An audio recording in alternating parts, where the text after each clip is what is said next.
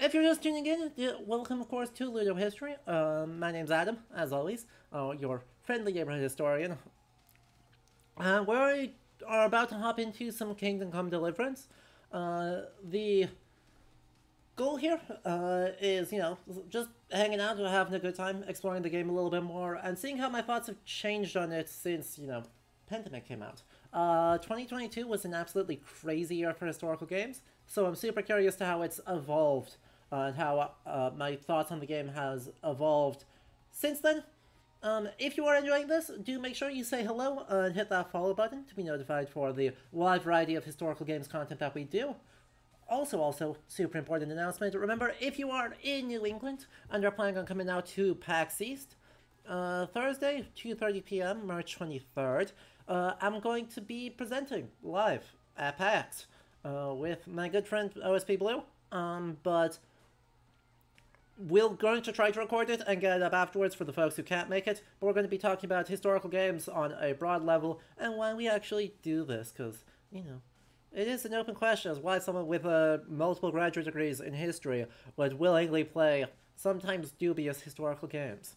So, if you're in the area, do consider coming out, joining us for that. But yeah, otherwise, of course, if you enjoy this at any point, do make sure you also consider hitting that subscribe button. If you have Twitch Prime, you have Amazon Prime. Or if you have Amazon Prime, you have Twitch Prime. Let's put it that way.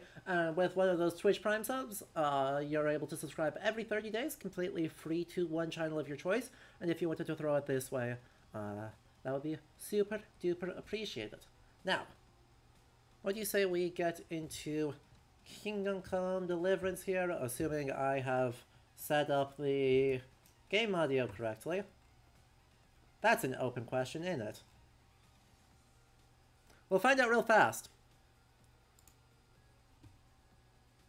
Do we have to?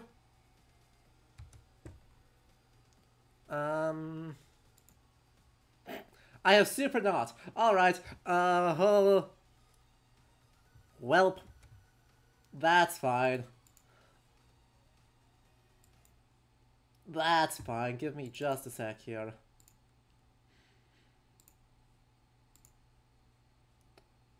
Let's try that again, eh? Okay, for real this time. Potentially, maybe. Yeah, there it is. I don't care about our intro. For anyone who's not seen this game before, or has followed in the last couple months since we played it, the game is set in 1403 in, rural-ish Bohemia, around the area of Sazava, which is about 30 miles southeast of Prague. And we play as Henry, who is theoretically an everyman, definitely not the secret illegitimate son of the Duke of the area, we promise. He's also got -4 brain cells, and we did emulate that perfectly in the last time we played this by running around like an idiot. Why is there... Huh? Weird achievement.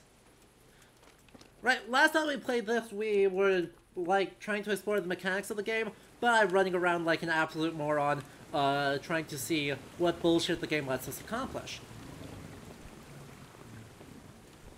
The answer, as it turns out, was actually quite a lot, though it rapidly breaks if you are trying to do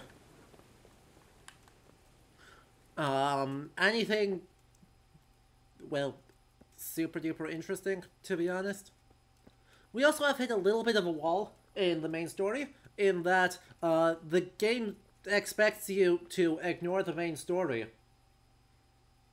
And if you don't do that, the main story rapidly gets too difficult for you to do. Huh. I don't think I observed this last time. Hello, random ass, midden pile plus bones. Ew. I mean, this is actually good, right? The idea that the community would have a pit where they would throw all the bones and offal that they're not planning on using. Plus, rotten hay, food refuse, any of that stuff. Right, that's actually true. I'm very suspicious of the convenient skull to market, but, this is actually something super well attested in medieval towns, so... There's also not a... But... I'd kind of expect it to be closer to the butcher, though. Like, it is kind of just in the open here.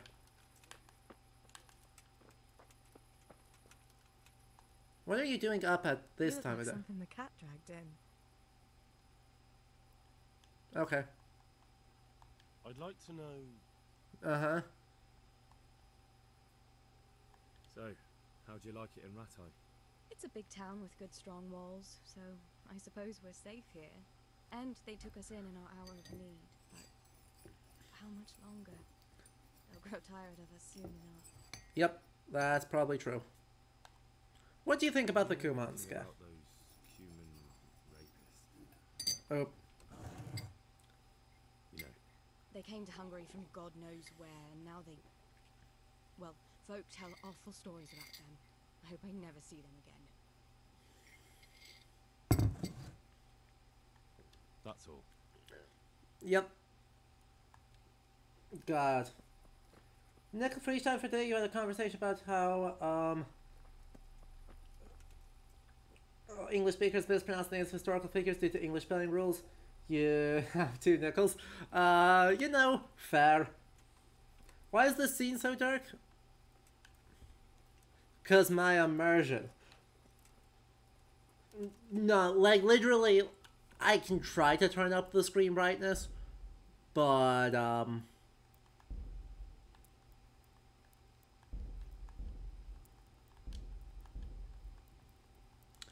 I don't even know if I can do... Yeah, no, I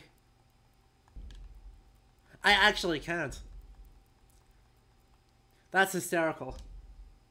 I don't think I can turn up the... game brightness. Alright.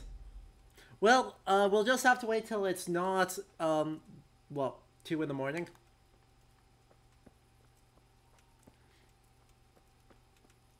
The figures were Julius Caesar and Genghis Khan, if you were wondering. Yeah. Yeah. The fact that we spell Julius Caesar, English pronunciation, Julius Caesar, though that's not... Those are both perfectly rational mispronunciations, and one of them I almost argue is no longer a mispronunciation, right?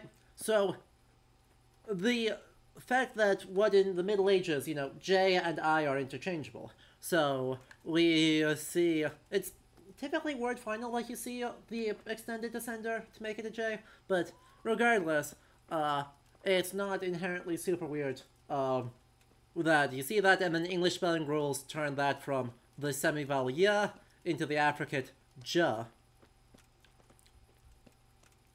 And that's fine. But Caesar instead of Kaiser actually occurs before English.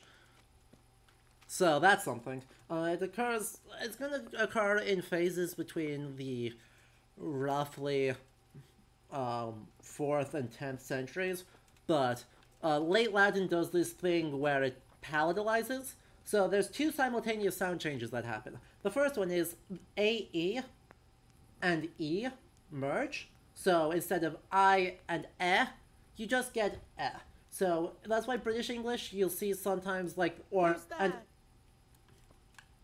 I'm talking. Show yourself. I'm literally standing in the What is it open. you want here? I'm talking. Stop it.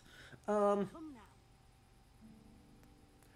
But yeah, right, we get the late Latin, OE, E, and AE all merge. So, right, you get something like, I don't know, right, punishment, like punishment code being a penal code in English.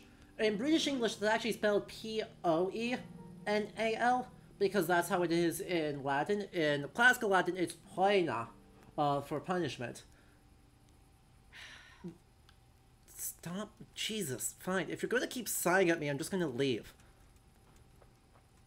But at the same time, right, there's a change where C in front of a front vowel, so in front of A, or E, is going to change first to ch and then to s. And so that change, right, ch and s, is funky and weird, but I don't blame English for following that rule, because Anglo-Norman French follows the change, and so all the Latin borrowings that process through Anglo-Norman French follow the change. And so it's where German, you know, not having the change, borrows it directly from classical Latin, hence Kaiser. English, according to totally well-behaved Romance sound changes in the Middle Ages, should end up with Caesar, which is what we see. And so I hardly count that as a mispronunciation so much as just, you know, a pronunciation. The absolutely rubbish attempts at anglicizing, you know, what we typically pronounce as Genghis Khan. Yeah, I got nothing. That's a long and complicated series of failures to, you know, correctly process Mongolian phonetics, and then even more garbage attempts at, like, borrowing in. What's really funny is that in English, you're able to identify that the palatalization of consonants before front vowels occurred before Genghis Khan was borrowed into English, right? It had to occur before the 14th century, because otherwise you would get the actually probably more accurate Genghis Khan, right? K and G also do that. The same thing about what you see in C, going from K to Ch to S, also occurs with K and G. So it's why you have giraffe instead of giraffe. Also, I'm walking randomly. So you're able to identify quite specifically, right? That's the order of how that works. I don't even know where I'm... Oh, it is fully midnight. Okay. Also GIF or GIF, exactly, right? The reason why a lot of people are going to say GIF, even though I'm a GIF person, the reason a lot of people say GIF is that it occurs after the palatalization, and all of the supposed parallels are ones that were borrowed into English before the palatalization, or borrowed in a palatalized form. And so it is a sort of normalizing. It's normalizing a palatalized sound change across borrowings that don't normally have it. The same energy, by the way, is why moose doesn't become meese, even though you have, right, mouse, mice, goose, geese. Moose is borrowed after the sound change that changes the plural, muse, for mouse, into mice, or geese into geese. Right, since moose is, you know, not a native English word, elk is the correct word to refer to that. It's borrowing from Wampanoag? It's either Wampanoag or Algonquian, I don't remember which. That occurs after the sound changes that create moose, goose, geese. And so you don't get moose, meese, because that's not how linguistics works. I need to figure out where the heck I'm going. Where's my map? Map? No. No. Map. I don't remember what these markers are. I don't remember anything that's happening. I remember we got beat in a bunch of stuff. You're enjoying this conversation quite a bit? Good. That is the point. Hopefully. Maybe. Possibly. I don't remember. You clearly came in the middle of something. What happened? I started going on historical phonetics. A throwaway comment that there's been some conversations today about how English orthography messes up the spelling of Julius Caesar and Genghis Khan. That's about it. You think it's Algonquian? Perfect. Huh. Hello, Pebbles. Alright, let's head over towards option, I guess, A. I don't know.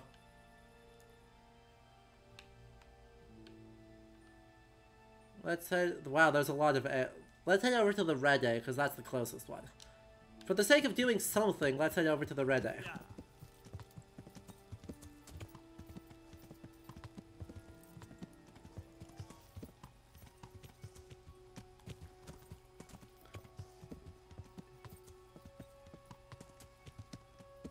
Tangents are better when you catch it from the start. That's true. But also good fun. Oh yeah, speaking of Mr. Caesar, happy knife sharpening to everyone. Big day tomorrow. True. True. Gotta get the cake for his definitely birthday, we promise.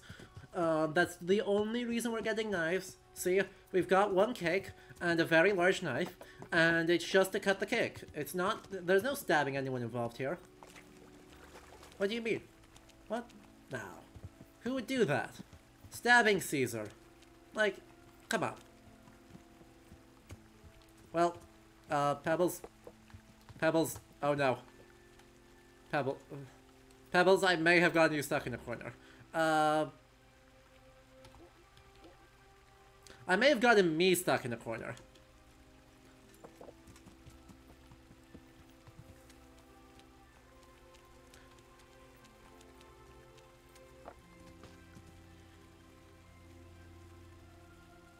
Well-programmed game. Let me go through it again just for fun.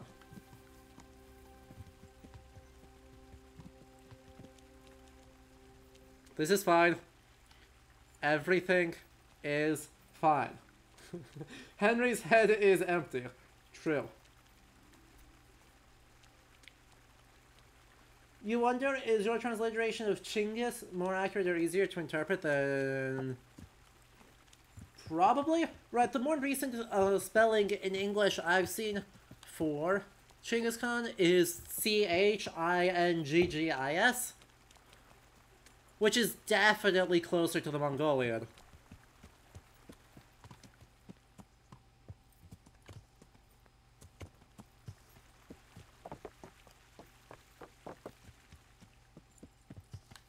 So, probably. On the other hand, you like the English pronunciation of some names just because they sound better?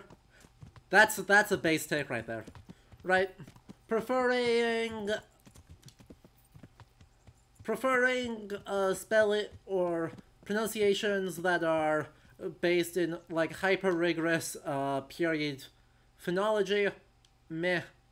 Preferring options because they sound good. That's big right there.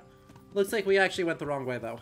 We want to head back down the hill, to head over the bridge, to head back over a bridge, to head somewhere else to go to a shrine, to then head over.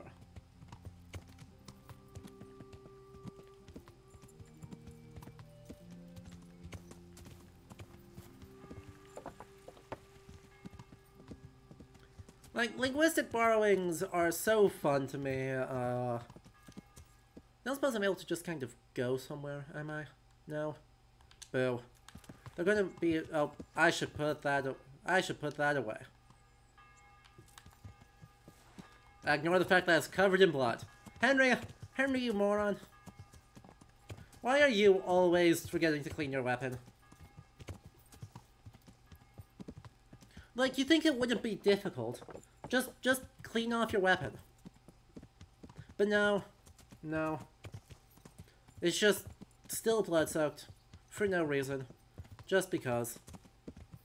Harry thinks the rust would be a cool addition? Probably. You know, this Given how many brain cells this boy has, that does not surprise me one bit.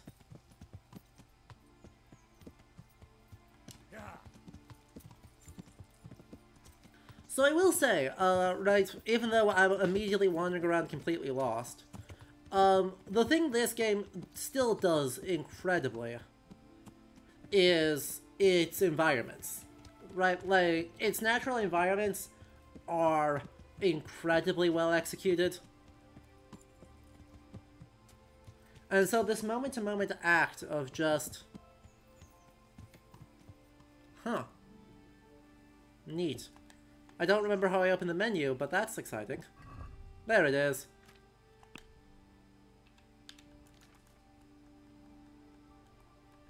Horsemanship. Heavy-duty pony, which lets me... can carry more, or faster, but carries less.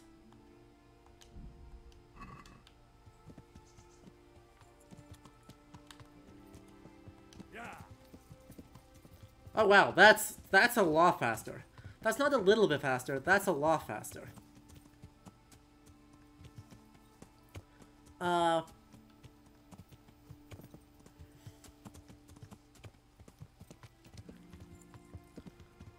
yeah, right, like there's a lot where the natural environments in this game just like rule.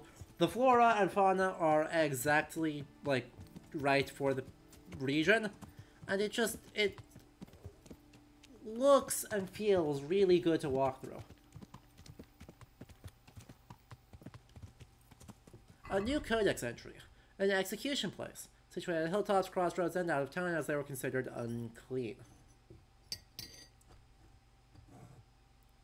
Yeah, okay, yeah.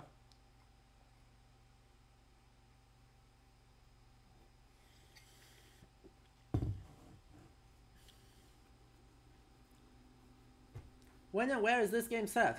This game is set in Bohemia in 1403. So, neither at that time nor at that place.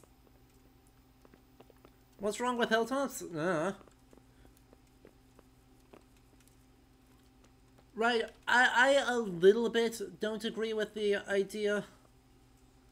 I don't happen to have an idea. I had a spade not that long ago.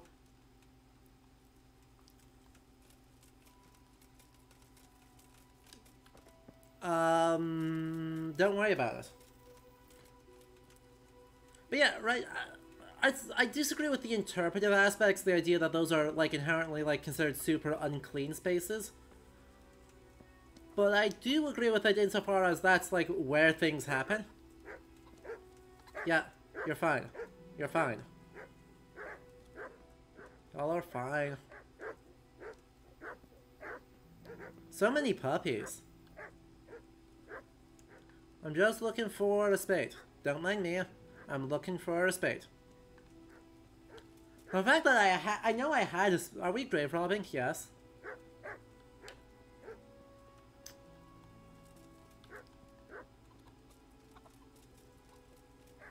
You got a problem with that? You probably should. But yeah. It is set in the war between Sigismund and Václav, the children of Emperor Charles the Fourth? I want to say Charles the Fourth. Over the Holy Roman Empire, etc. Put a door on your dang outhouse. Hello? Hello? Oh.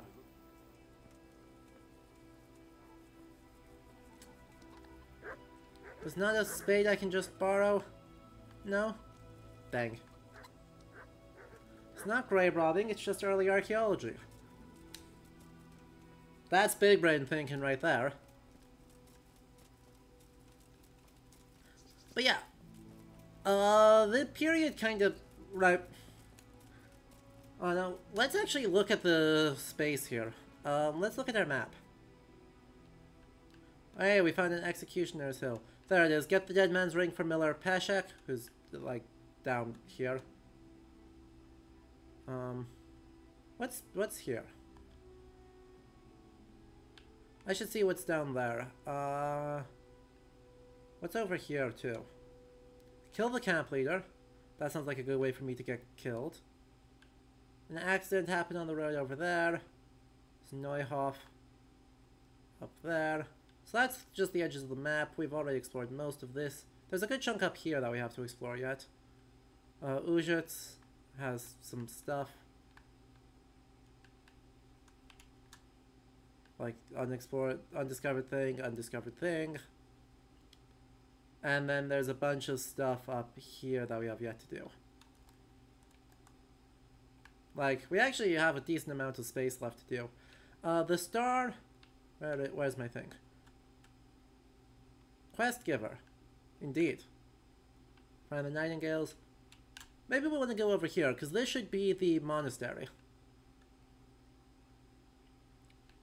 But first, I want to actually go into... Well, maybe there's someone with a shop in Ledech. Co?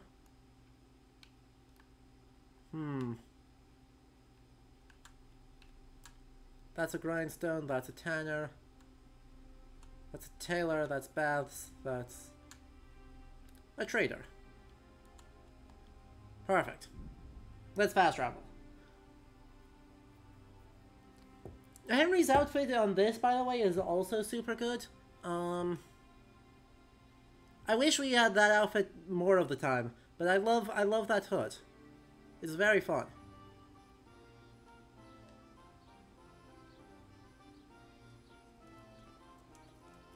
Hooray! I suppose I got just like a random food pile over here, right? Any arbitrary food? Oh.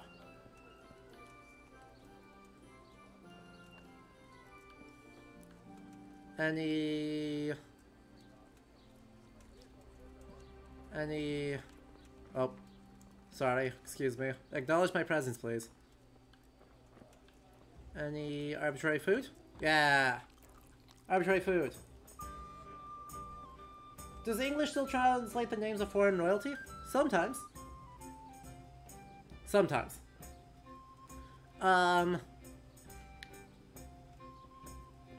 Like, are we translating, I guess it depends on how foreign they perceive it gets perceived as, right? So, like, are we going to translate, Louis or Ludwig to, Louis? Not typically. Okay, I need to talk to the trader here, see if I can get a spade. Are you the trader? You're the baker. Hello. God be with you. Uh-huh. God be with you too. Buying...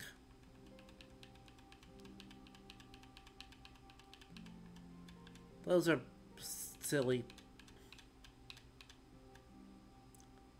Oh, all of my stuff is kind of rubbish.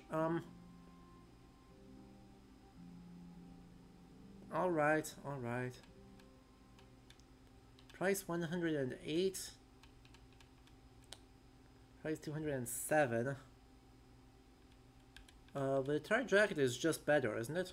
Like, why is this one twice as expensive for when the ordinary entire jacket is just better? Spade! We'll add that to our basket. Then we'll get a quilted brown. Nope. We'll get an ordinary char jacket. Then we'll see if we can sell anything.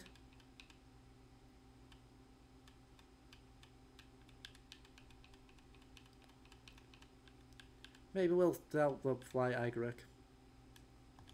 Just saying. Surely you want the fly Igric, right? Surely.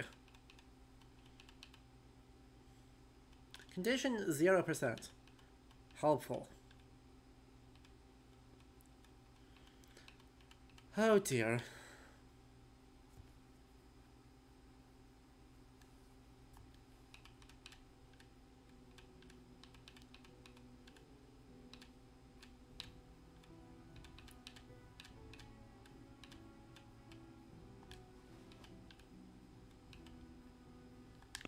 Basket. And we'll haggle. I'd like to discuss the price. Aye?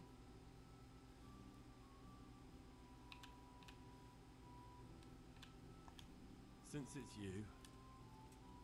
Well, a little more and we'll call it a deal.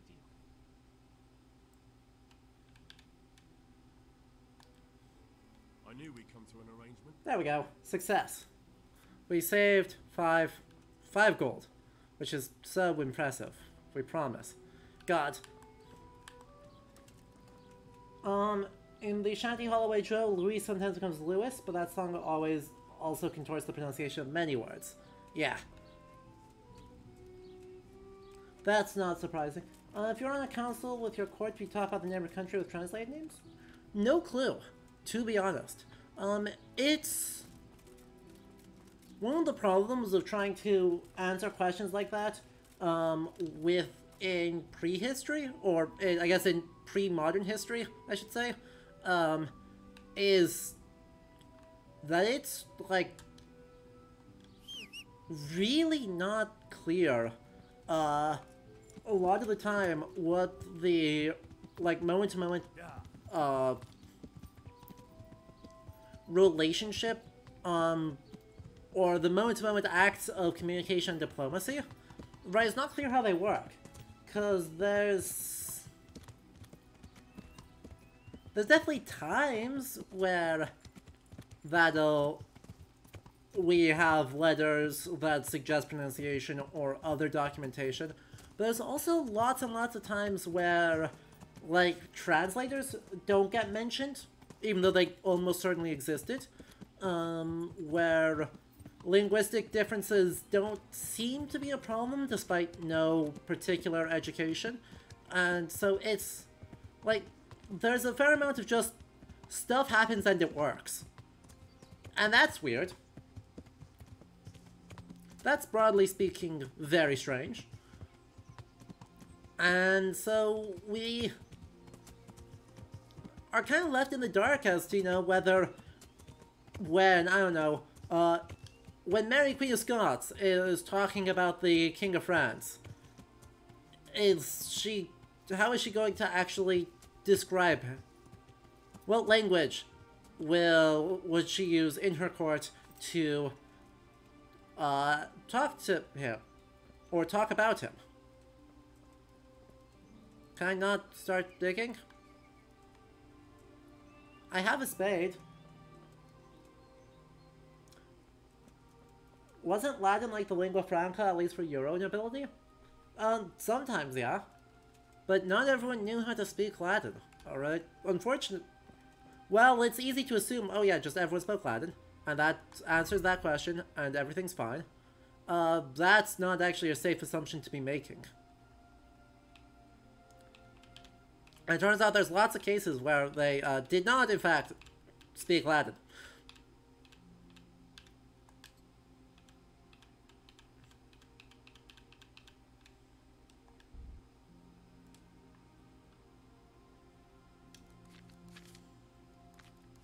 So, right, but definitely, so it depends on really who you're talking about. Is the grave aligned east-west? Yes, it is.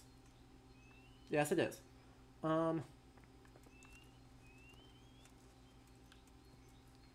But yeah.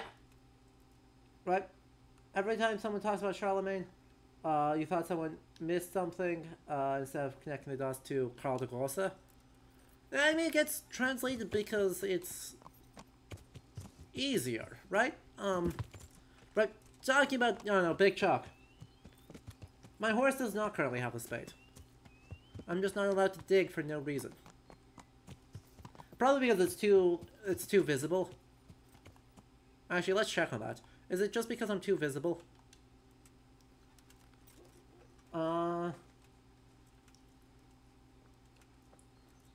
yeah. Back in the day, an average blacksmith made 5 marks a year according to... Would you know what time period that is, Leonhardt?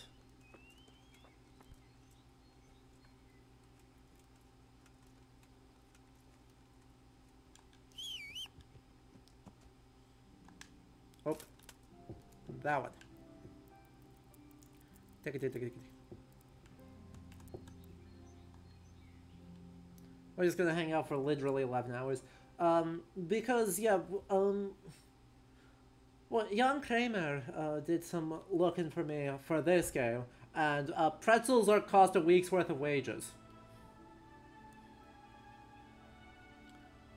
Definitely one of the places where this game does not hold up is in its economy, because, yeah. Nope, it just doesn't want me to dig up this interesting site. Darn it, Pebbles. In that case, we shall just away for mischief.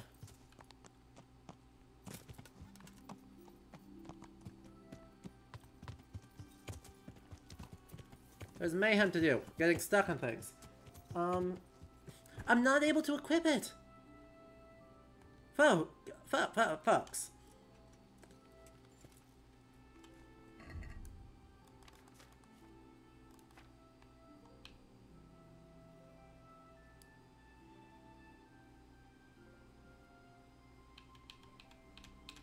Spade.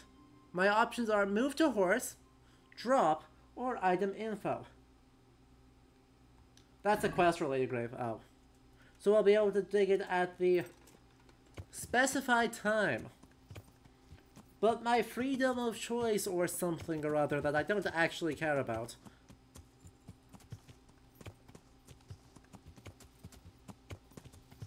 How else am I supposed... Okay. Hang on.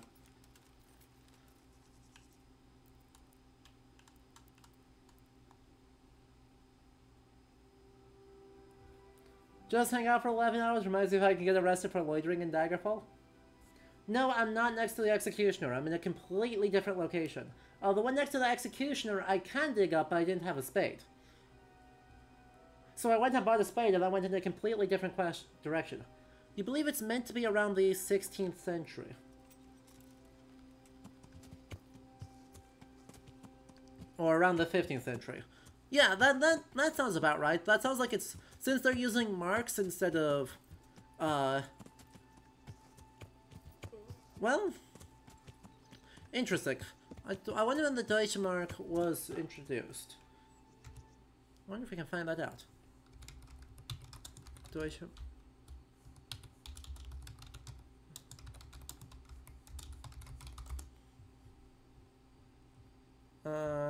I suppose I should not mark it as Deutsche Mark because that actually specifies that it's 20th century.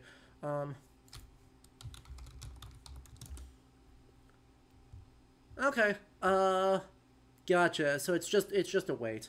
So it's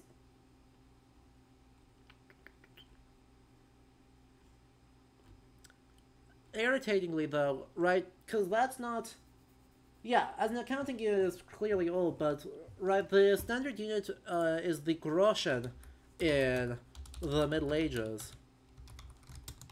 So I'm curious if there's a comment here.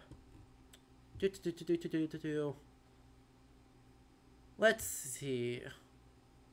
Groschen in the 13th century. Thank you.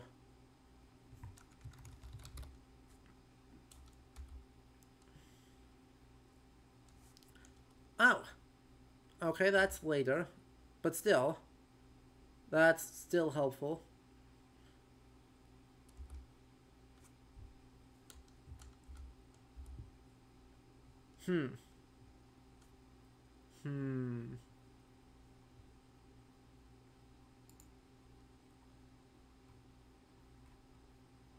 Interesting. I'm not finding a ton of stuff here on, like, medieval marks. But it's a more valuable coin, right? Basically, right, a mark is a much more expensive coin, probably as like a heavy silver coin or a gold coin, where the groschen is a silver coin. So definitely the more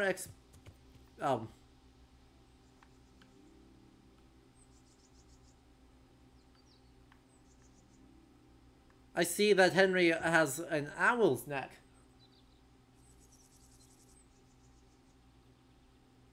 I was like, why the heck is there like a tree branch? But no, he's just turning his...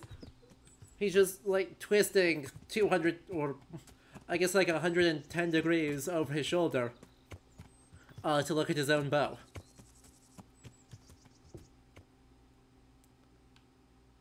And over here, we're on this side of the river. We do need to go up. Dang it. I need to backtrack. Or at least find the road again. Go. Up. Come on, Pebbles. I believe in you.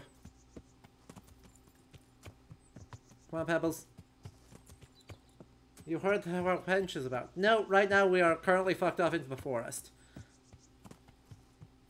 Not a single mention of a wench in this trip until now. Discovered. Sasa Woods. Oh good. We're getting into the right area.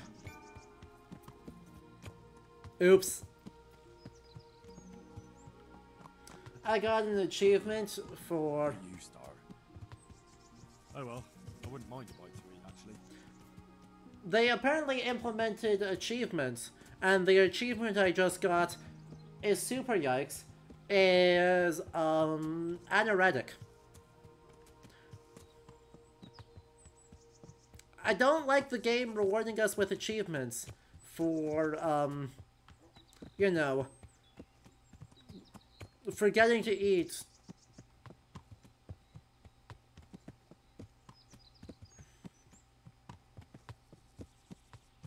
Yeah, so that's a part of the game that does not hold up well. I am bad at my controls. I completely turned myself around, too. But yeah,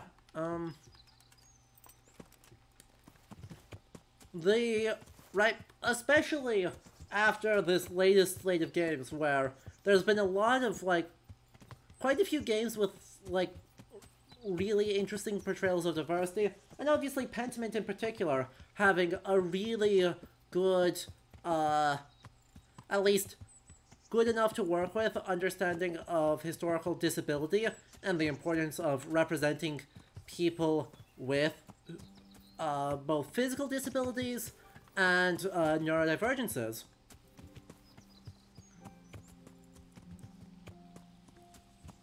Right, the importance of representing those people and actually, like, making them fleshed out, like, delightful people instead of a thing you can do to create an achievement. Yeah. Instead, in this game, disability is relegated to achievements.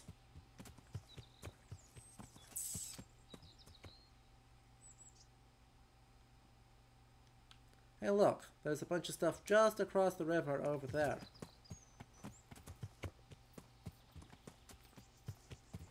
Yeah. Exactly.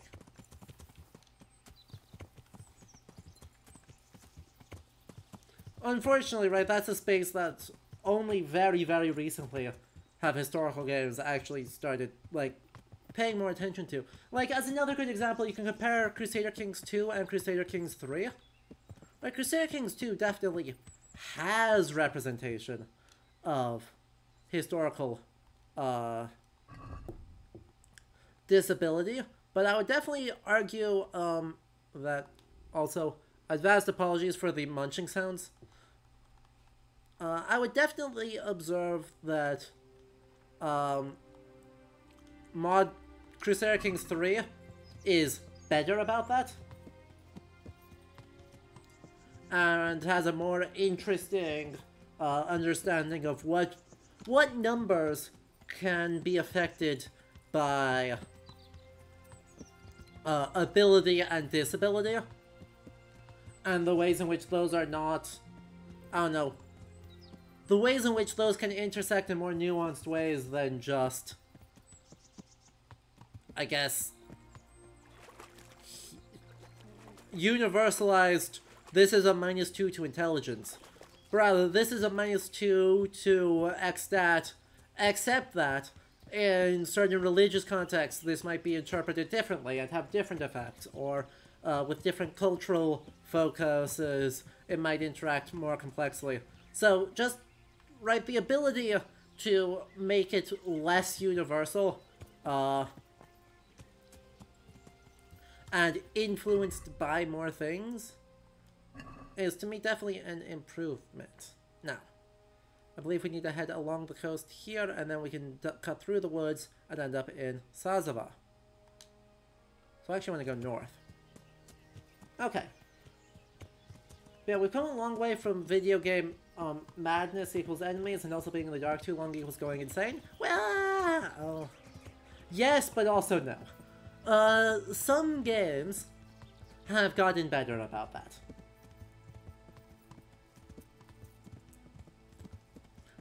I wouldn't say the entire games industry has gotten better at that, but there's definitely some games that have gotten better about that.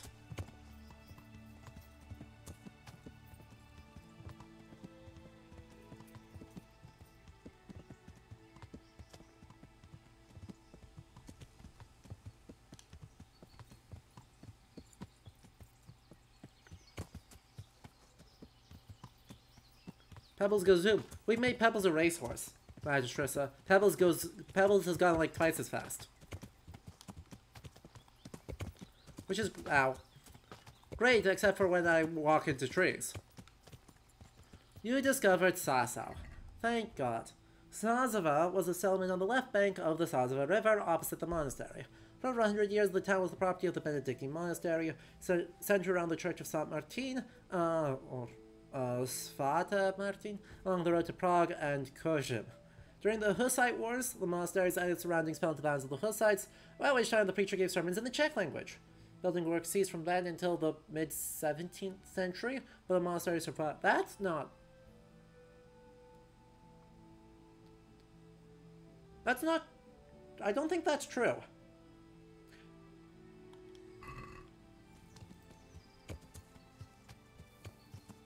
Now, hold up a minute. I'll be honest, I don't think that's a true right?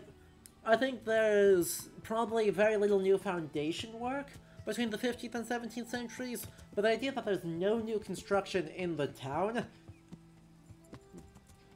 super doesn't sound right to me.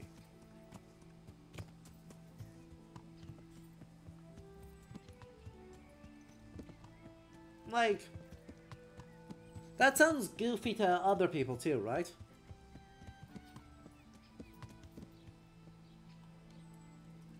Can horses swim? Not well.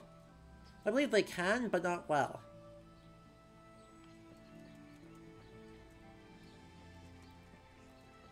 Ooh, a weaponsmith.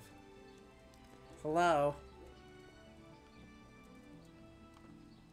I would love to wash up and go talk to the weaponsmiths. Not that I think I can afford anything, but you know. Maybe I can... Oh. I don't want to trespass, I just want to talk to... Oh, you're over here. Swordsmith Fink. God be with you. Any chance of some work?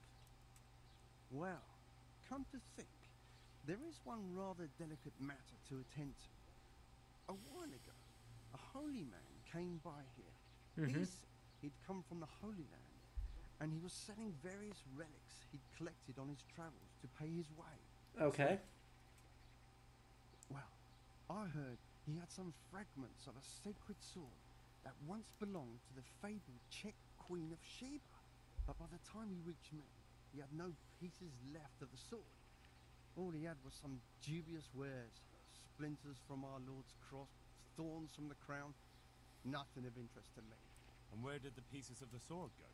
He sold them off to swordsmiths and blacksmiths hereabouts. They just keep them lying around at home for good luck. If I had them, I'd forge them back into a sword. Can you even imagine what power it would command? If you could get me all the pieces of the sword, I'd be paying very handsomely. Was the Queen of Sheba really a Czech queen? Are you sure the Queen of Sheba's a Czech queen? Who else would she be? Have you not heard of her? Ask some priest. She's in the Bible. Alright.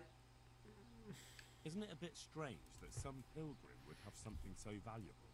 Are you suggesting you might have been lying? Well, people aren't to be trusted, but this is nothing to joke about. God would smite him in a flash if he made light of holy relics that way. Where can I find the parts? Like I said, the smith hereabouts bought them from him. They say the largest piece is with the rat-eyed swordsmith. The bastard probably won't want to sell. Have we discussed the views of the devs of this game? Somehow. RTS Lightning, if you look in the About section of the stream, there's a link to my YouTube where all the VODs go. There is an episode 0 in the playlist for Kingdom Come Deliverance that is just about that. Because, yeah, it's worth acknowledging, you know, 6 months on,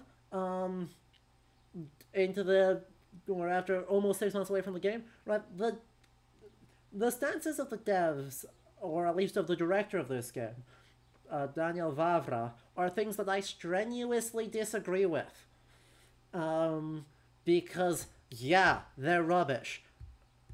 And you can't discuss the history in the game without acknowledging that, and the xenophobic, hyper-nationalistic stances that he has, that, despite his denials, definitely made their way into this game. And relatedly, you know, the extremely bizarre approach to historical accuracy, which is namely, if we can't find actual evidence for it, we won't include it, apart from all the things that we don't have evidence for, but we include it anyway. But using that as a cudgel to, you know, not include any Jewish characters, to not include any characters of color, to not really include any North African characters, to, you know, basically have an extremely boring, firstly, and secondly, a historical understanding of how far people moved in this period. Yeah. What kind of power did this sword have? What do you think? It brought its bearer good luck in As swords do. and protection As from swords do. enemies. I'm in. Sound very interesting. Now, I'll ask them and see what I can do. actual question. You'll see you won't regret it. I'll pay you well. Yeah. Exactly. Right, they go. God be with you. Now, what's the... Oh, game saved. Thank you.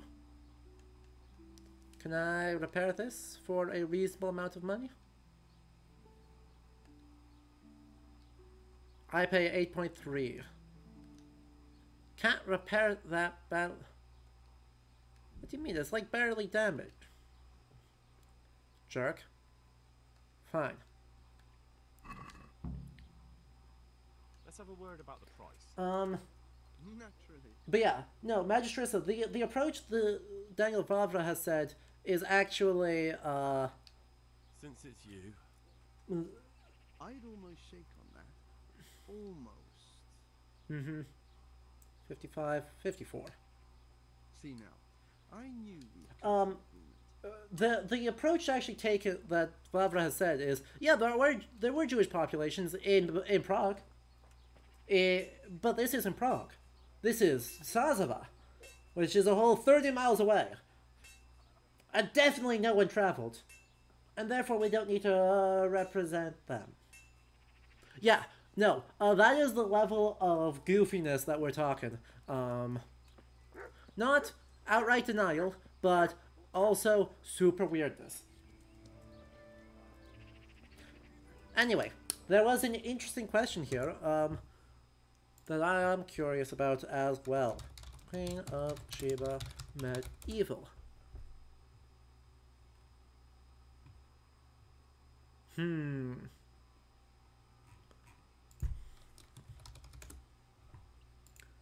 Let's see what I can get.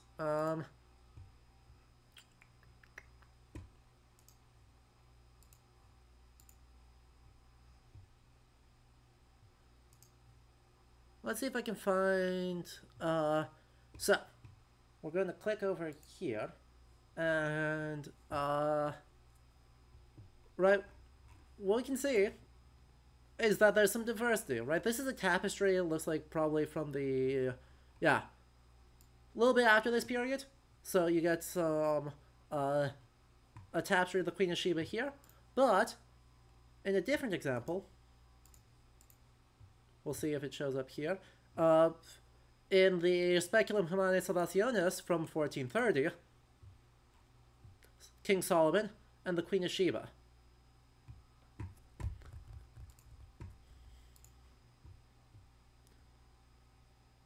King Solomon and the Queen of Sheba. King Solomon and the Queen of Sheba.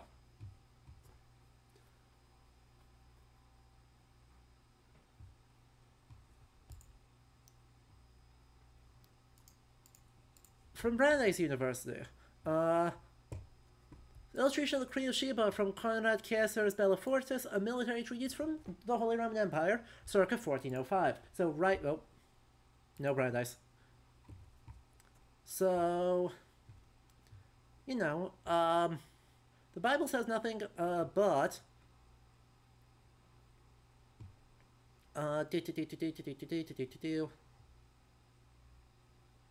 Yeah.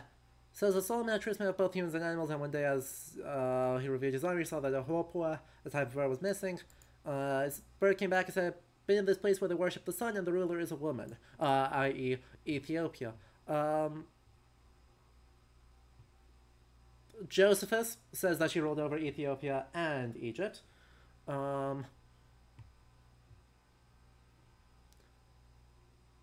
Origen of Alexandria says that Queen of Sheba was beloved in the Song of Songs, in Origen's commentary on the Vulgate, or, well, I guess it's not really the Vulgate because St. Jerome hasn't codified it yet, but, you know, in the Bible, and then in the Solomonic dynasty of Ethiopia, which is super duper important in the cultural imagination of late medieval Europe. Ethiopia is actually super duper important and is a diplomatic powerhouse in the 14th and 15th centuries. Totally understated, but Verena Krebs has done really cool work recently on Ethiopia and its relations with late medieval Europe. Turns out, diplomatic powerhouse. And the Solomonic royal dynasty of Ethiopia specifically traces its lineage back to the Queen of Sheba, thereby super codifying that the Queen of Sheba is black. And so in the 15th century, not universally, but presently, you get depictions of the Queen of Sheba as black. Which makes... I am curious, see if we have anything of this. Queen of Sheba, check. I am curious to see if there's any mention of this, or if this is just making stuff up. Yeah, okay. Okay, yeah. Yeah. They're making stuff up. No. Is that an impossible folk belief? No, of course not. Right, the idea that someone might think of it, there might be a community that thinks, oh yeah, the Queen of Sheba is from here. Right? From us. Whatever. Is by no means impossible, right?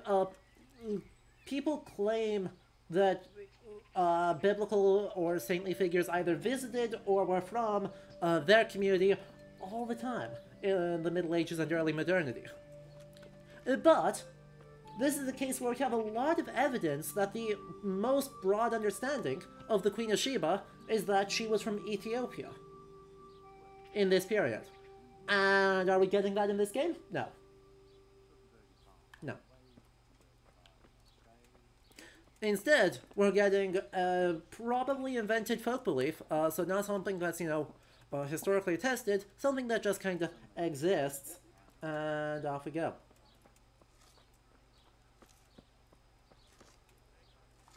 But yeah, another example coming straight out of Pentiment is, of course, the idea that St. Mauritius, a Roman African legion commander who converted to Christianity, supposedly, is also super popular in Switzerland, and then from there spreading throughout the Holy Roman Empire. So, you know, there's that. But yeah, there's also a history of attributing queens regnant to countries south of Egypt. So the Kandake of Nubia, whose eunuch is baptized by St. Philip the Deacon. Exactly. Right, there is certainly there's a tradition of making, you know, queens regnant from somewhere else, because that's a bit of a funky thing. Not an unattested thing in medieval Europe, but a funky thing. And a funky thing should be from not here. So yeah.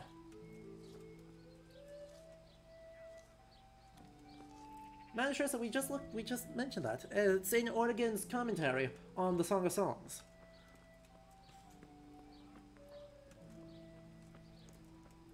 Oh hey, you're actually doing. Why did you just like stop doing? I was about to ask you the same question, sir, because you are dressed extremely fancily for the work you were just. Sir, stop talking to me. I want to stare at you weirdly, and then stare at the work you were just abandoned, and then stare at you weirdly.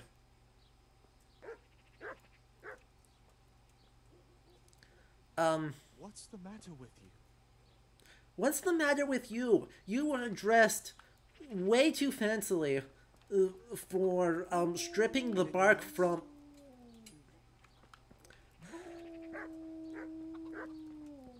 Are you about to follow me? I'm gonna stand weirdly. Who's following who? Now. Nobleman trying out peasant life, early hipster. True. Right, well his outfit isn't super duper fancy. Right, there's way fancier possible. He's got awfully tight-fitting stuff. I'd expect another layer that's a bit looser. But still, that's brocaded. That's brocaded, which means that that's probably silk. Right, that could be silk. In which case he's certainly a burgher, right? Definitely what would now be upper middle class, if not actively pretty wealthy. See also his tiny hat and feather. And here he was, using a period proper thing to strip bark from a tree in order to use it for construction. This part is fine. This part is fine. The two occurring at the same time is not fine. Anything else? Anything else? Yes, there is anything else. The anything else is that you should be, like, I don't know, at mass, or in town, or doing something other than manual labor that's going to make you covered in sweat and muck and sawdust. I want that tunic though. Well, yeah, me too. That's neither here nor there. The point is, like, I'd expect someone to be wearing linen, like rough linen, or just going about shirtless doing this labor. Like, that's... Both of those, to me, feel much more akin to this sort of manual town labor than whatever this guy is doing. And that sums up this game really well, doesn't it? Right? People and jobs don't seem to really exist in context. Right? People do stuff.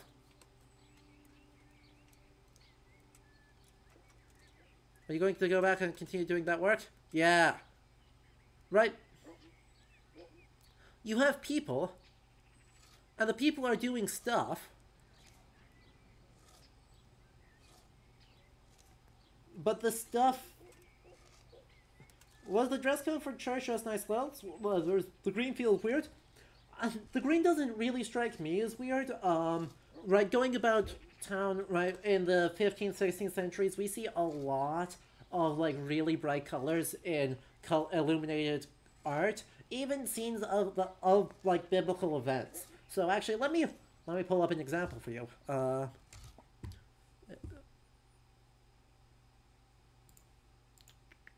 Something I'm working with for other projects. That is from later.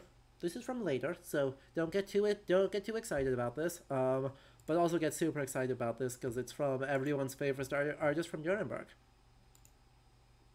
Let's see if I can get like a really good one. Yeah, that'll work. Let's pull that here. Minimize this one here.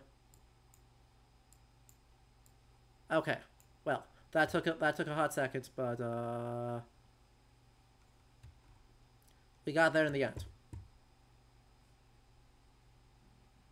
Boom. So, this is a scene from Albrecht Dürer's Apocalypsis, which a super rare version of it that's actually been colored, and elaborately colored. I'm doing work with this for another project, but that'll turn into a video on the channel eventually. The angel is wearing green. Yes, it looks a bit more like rubbish brown, but this is green. This is a pigment known as verdigris. It's a copper pigment, so it's discolored. Several of the kings are wearing green. God is wearing purple, which is fancy, and Christ is wearing scarlet and blue. So, I mean, right, well, this is not a church scene per se. I think it is at least illustrative that, right, in a biblical scene, the idea of what are the fancy colors include multiple types of green, like those two are not the same pigment, as well as bright reds, bright blues, etc. God, that's beautiful. It's Albrecht Dürer. Like, the man, I'm almost mad that the man is exactly as cool as all the art historians say he is.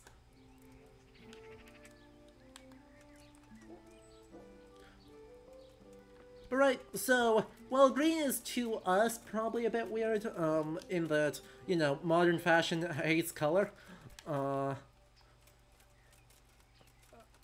don't think in the period that it would be perceived of as, like, super bizarre.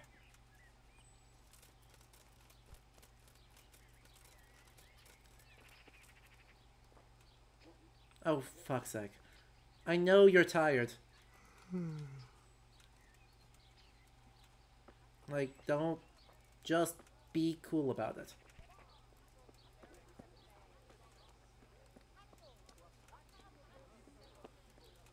That... JCDC, that sounds like Protestantism. That sounds like a super Protestant thing to say, that you should have mostly dark colors as a show of humility. That sounds like not at all a, Jesus Christ be praised. Indeed. Are there any problems around here? That sounds like not at all a medieval Catholic thing. That sounds like a, 19th century Protestant one. You're from Skalitz, ain't you? You must know Fritz and Matthew. Them fellows need to learn. They're alive. They've been making Alright, Leonhard. getting fed up with Have a good rest of your evening. Thank you for hanging out. Your own Skalitz folk need the most help. There's some of them at the monastery. Talked to Johanka a few times. She's working her fingers to the bone taking care of the injured ones there. I'm sure she'd welcome some good Samaritan who'd lighten her load. And that's not all.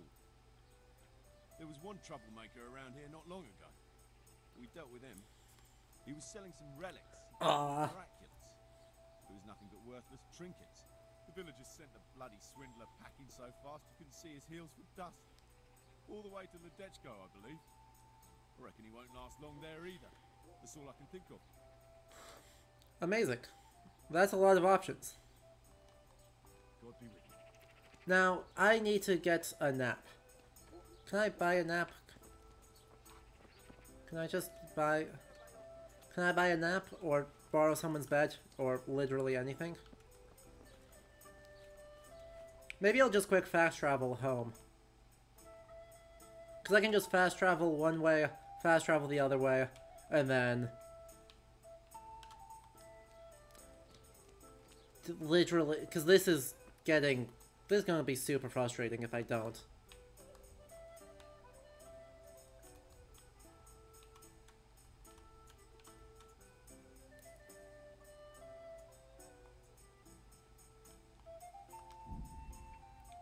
And it should be almost nighttime by the time I get over there.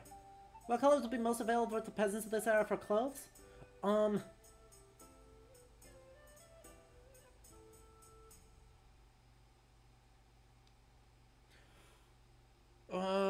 Black is expensive, yeah. Dang it.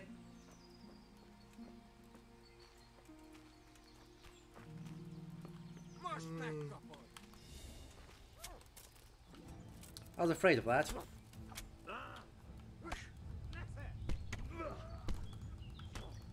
And I'm dead.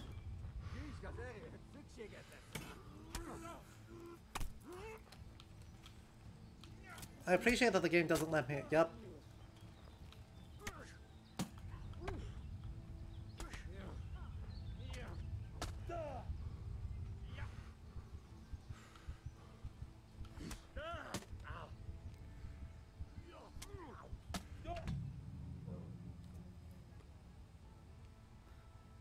What common dye? Yeah, let's quick mention that. What colors were most available to peasants in this area for clothes? Yellows? Yellows are going to be super easy. Reds? Probably, let's see. Yellows, reds, those are probably the most two common, because you can get some blues. You mentioned woad. But yeah, red comes out of madder or Brazilwood. Both of which are organic dyes that are relatively cheap and common in the period. Yellow you can get out of buckthorn, I want to say. It's buckthorn or welt, which is dyer's wheat. So those are definitely the two most common. You can produce then oranges and some greens by mixing those. And if you're like being super fancy, you obviously can also get like earth tones. While black is good black is expensive. Like a darker brown, out of lamp black or something, not that hard to make. Or using like a charcoal based dye to get you like a dark gray or a dark brown, would be options available. So I'd expect those, right? Yellow and red as your two base colors, blue as slightly rarer, and then combinations of those with occasional accents of either brown, browns, more purpley options, or, yeah, something like that.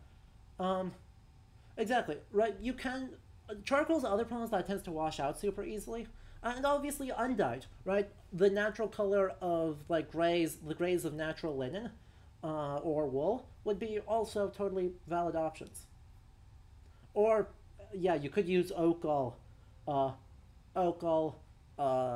walnut-based inks, something like that. Yeah. Anyway, on our We Died screen, we're actually going to quickly take a brief ad break. We take ad breaks roughly every hour now, both so I can get up and stretch. Everyone else should do the same. Self-care is super important. But yeah, we'll be back in just a couple of minutes, reloading the game to keep exploring. Unsurprisingly, my attempt to just walk home didn't work. Poland and Southern Europe produce carmine insects for a lasting red, but that's much more expensive. Also, carmine insects are like super rare. The primary place where you're getting carmine insects from Southern Europe is you're importing them from the Indian Ocean trade routes. Because yes, there are some in Southern Europe, but the vast majority are actually probably coming from India. So, but certainly by the 16th century, that's the case. So, yeah, I would not say that those are like a peasant available option. I'd say that's a burgher or more expensive. Anyway, yeah, we'll be back in just a minute. Let me give you, you've got some audio from the game, so we'll leave it with that. And let me give you an ad break. And then we'll be back in just a couple of moments. Alright? See you soon! I am still muted. Thank you. I'm great. I'm a professional at this, aren't I? Welcome back, everyone. I see we're all still talking about, dyes, and, like, fabric dyes, and, like, pigments, right, paper pigments, which is what I've been working with recently, are all largely the same stuff. There's a late 14th century Italian treatise by, I think it's Cennino Cennini, which is, you know, just a wild name. But that goes through a bunch of stuff about, like, pigments for painting and what's all available in his home markets. That's super useful, and a lot of that stuff is going to apply to fashion as well. Yeah, so as people are noting, right, the problem is not making the color, the problem is making the color last for a long time. For fabric, right, the fabric wears out anyway, you wash it out and then you're going to pulp it into paper. especially for linen or cotton fabrics. Right, when the thing wears out, you just sell it to the rag merchant, and the rag merchants will sell it to the paper makers, and the paper mills are going to pulp it and then just make it into paper to resell it to the bookbinders, which is a whole sequence. So the dye doesn't necessarily have to last super long. For books, you kind of want the pigments to last longer. And so they have a problem, right, where a lot of the mineral dyes actually are going to... The organic dyes will bleed out, wash out, and the mineral dyes will eventually react in ways that mean that they fail. So lead is actually one of the most stable dyes you can get, right? That doesn't work so much for fabric, because lead white doesn't work as well for fabric, but if you just roast lead until it's white, you can make it white, and then if you roast lead again, you make it red, or reddish. And that's actually a really stable dye for painting and other pigmentation. That's not going to seep into dyes or into fabric super well, so that's not going to be super useful there, but it is helpful. Anyway, welcome back, everyone. If you're just tuning in, my name's Adam. We're playing some Kingdom Come Deliverance, and I'm continuing to be not very good at it. But yeah, we also are talking history, you know, seeing what the state of it is, and hanging out. So, if you've been enjoying this, do make sure you drop a follow over there, and consider subscribing to help support the channel more. What else is happening? Oh yeah, by the way, something I haven't mentioned yet. We're going to be getting a couple new emotes. I've already put in one of them, so if you check the emote list, there's going to be just an absolute Chad hanging out for you all to enjoy. Look at that man. That man has a chin that could cut glass. We're also going to be getting another one, courtesy of Veleth, as our newest $10 patron. If you want to turn your favorite medieval or early modern art into emotes on Twitch to spam everywhere, remember you can head over to patreon.com/ludohistory, and for just $10 a month, you'd be able to select your own options. Who is he? Why is that not working the way it's supposed to? Hold, please hold. Oh, because I'm on the wrong one. That would be why. There it is. Look at them. Marginalia moment. Spam the chat. He is from a 16th century manuscript, and he's just a cool guy. He's an early 16th century bit of hand illumination. So we just get a cool guy. He's like attached to an aggressively fancy S, but we trimmed up most of that for the sake of the emote. But yeah, we'll be getting another one. Looks like probably a high medieval siren that's going meh at people. So get excited for that. Alright. Well, this has been our marginalia moment, so congratulations. Well, that should... Why did I not turn off? Emo wall, go away. There we go. This has been our marginalia moment. Thank you for redeeming that. Anyway, as we load back into the thing, we have another question asking about what the job makeup actually looks like in this period. So, the vast majority of people are going to be doing, like, subsistence farmers, right? That should be the pretty much the largest group of people. That shouldn't really surprise anyone, because, yeah, of course they're the largest group of people. They're the ones making the food. The medieval economy is largely subsistence farming, right? There isn't a ton of, like, ultra-long-distance food exports. A lot of this, there's some, don't get me wrong, there's some. It's definitely possible, especially in spices. Oranges could be exported long distances, and other things that are relatively stable. But a lot of, you know, your basic foodstuffs, like wheat, rye, those are going to exist locally and exist in primarily local markets. So, and there's a vast industry, right, of most people are probably involved in the growing of that food.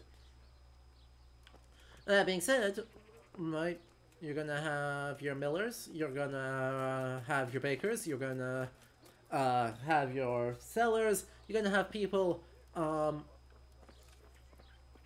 carpenters, traveling salesmen, people running around picking up all the stuff no one else wants, known as like ragmen or chapbook sellers.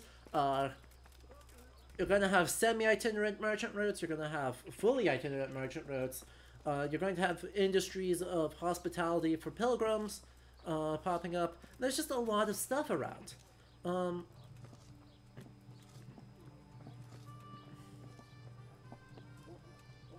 Let's talk to you again, yeah?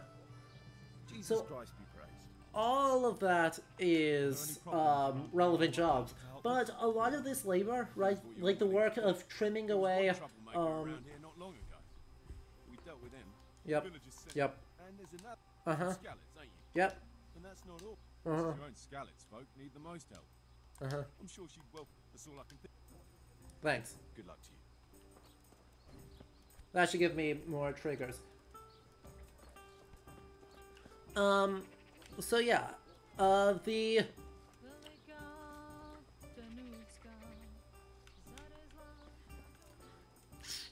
Let's see, let's keep thinking about more stuff, right? Or, yeah, for the guy that we specifically saw, right? The guy involved in making, right, like trimming away wood, that I would not expect that to be like someone's full-time job. I'd expect that guy, the person doing that work, to be a peasant, that's just something that needs doing. So there's a lot of, I guess, miscellaneous work that goes into peasantry and the related food growing. That's a grocer. I'm looking for the inn. I just need a spot to sleep.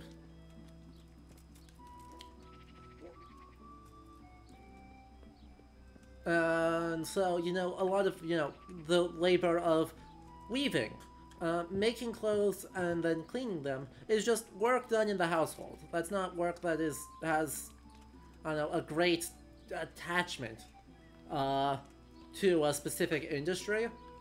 Like, a laundromat is not a thing. It's just, often female labor is going to be involved, at all levels of society, is going to be involved in making and cleaning textiles.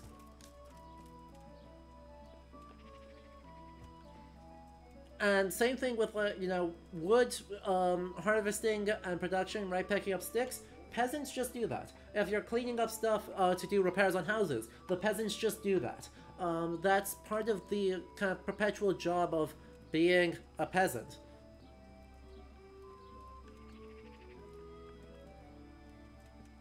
There are scribes here, and that's cool. Exactly, right? In urban places, right, you would definitely have more specialization in there.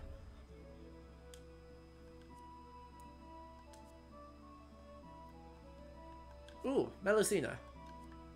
On St. Václav. I don't think I have enough, well, I'm tired, so I'm not... Huh. These are a lot of... Christianius of the Moral Remains of St. Václav, medical remedy. These would sometimes be independently circulating text, like Melusina is independently circulating text. The fish gal, exactly. The lives of St. Václav and St. Adalbert are definitely going to be regular ones. But something like about Procopius and the founding of the monastery, probably just part of a larger chronicle tradition.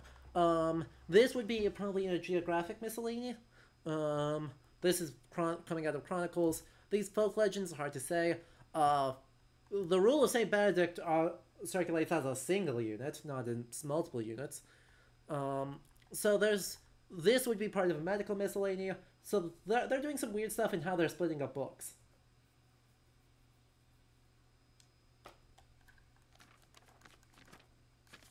What work would be more communal and what would be done just for your household? Largely, I think it makes more sense to see basically everything as communal. There's definitely, right, sometimes, oh, right, I need this, I'll just go grab it real quick. But for larger scale projects, the expectation seems to largely be that people are going to be, largely working together. And so, especially post-disaster, when... That sounded like... I'm not hating. What the hell are you talking about? How cool would it be if the inventory books would link to real digitized versions of those books? That would rule. That would be a pain in the ass to license, but that'd be cool.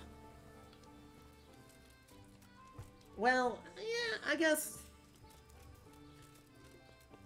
Right, what I'd really love is if the books had just, like, if they just licensed digitized images, so you don't have to, like, load up a browser window, you don't need an internet connection to do all that.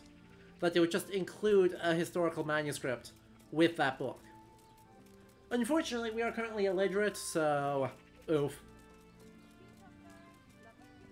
Now, where's the inn? I'm extremely tired. I would love an inn. Well, this is a trader.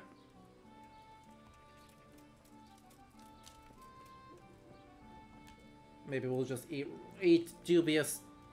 whatever that dubious stuff is.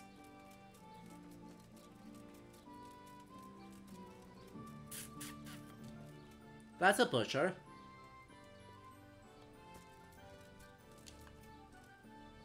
Do you have a pit nearby?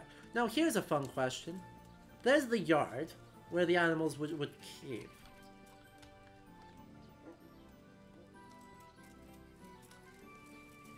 Now where are you dumping your waste?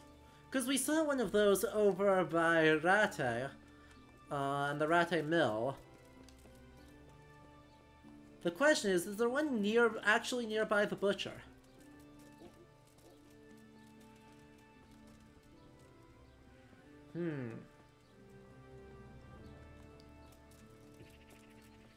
Yeah, completely understandable, Grand Chicken Lord. Unfortunately, a lot of the stuff is kind of guesswork at best, because none of the people are actually concerned with really detailing communal labor.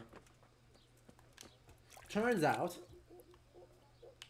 our primary sources are generally unconcerned with that. It should shock nobody, but it's worth acknowledging.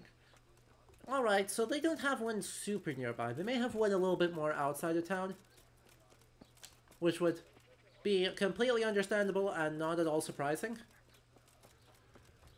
Let's follow the road out here and see where it leads us.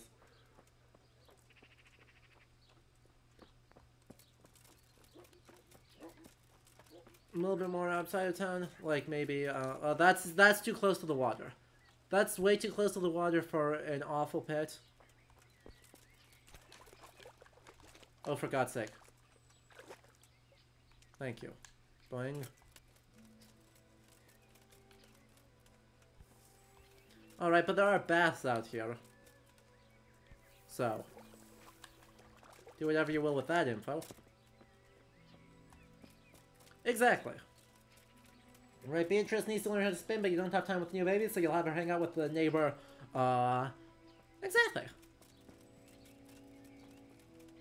That's super common. And so the sort of kind of network of care, I think, is a good generalized way. I guess you could throw it in there, but... where's the river from here? Yeah, okay, that's okay. It seems a little bit close for a cesspit for me, but, not too bad.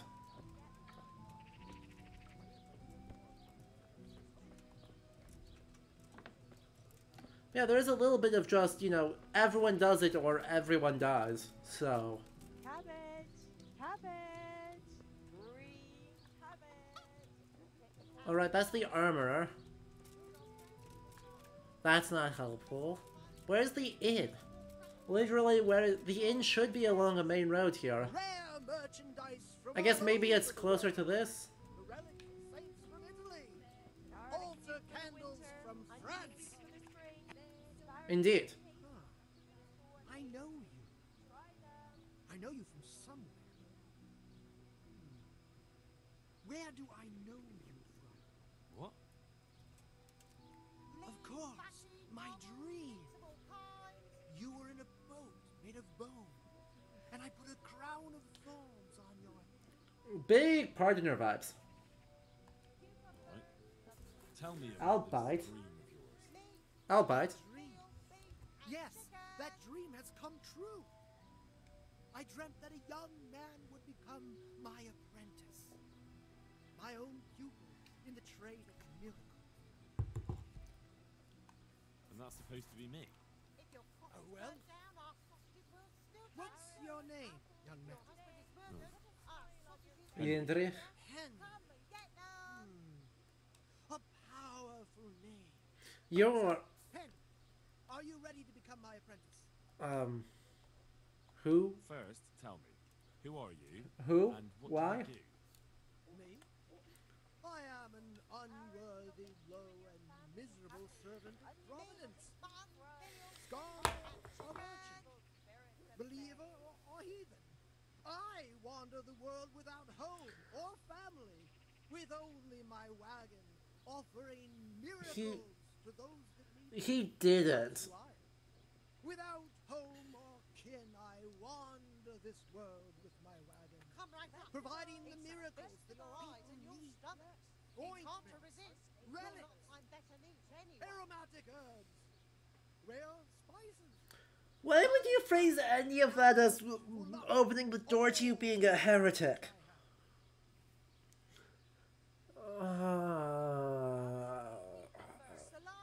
Look, so, here's the deal, chat.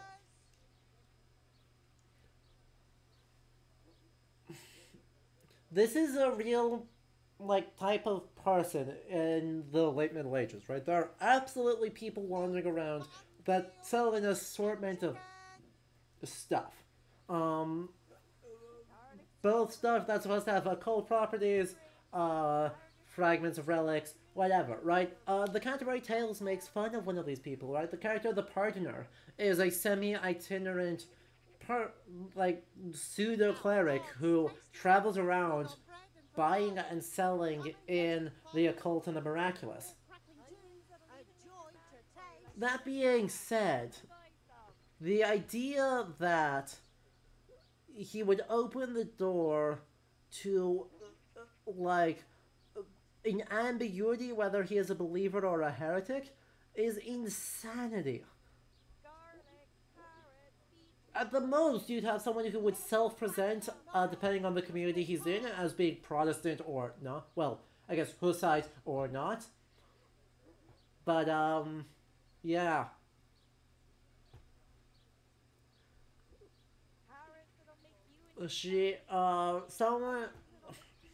This character would 100% say that what they're doing is in ordinance with Providence, that they are a true believer of whatever community they're in, and that they incredibly well vet all of these finger bones who are definitely from the people they say and were not grave robbed.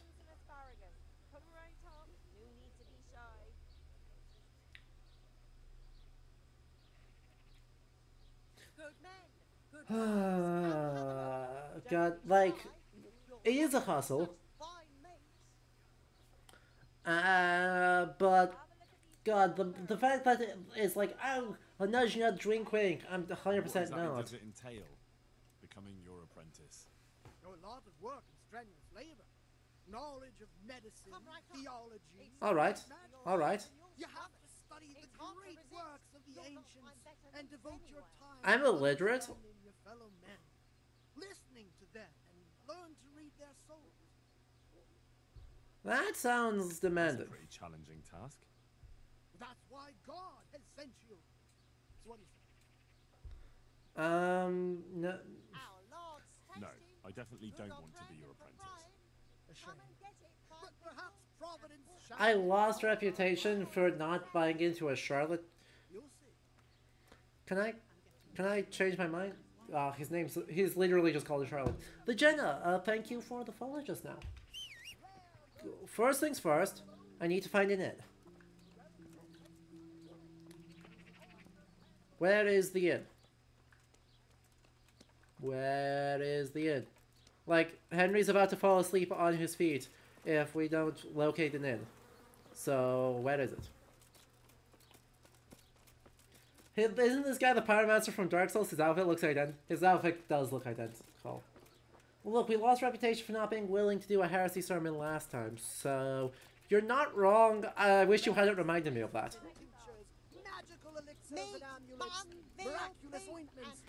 I sincerely, deeply wish you had not reminded me of that.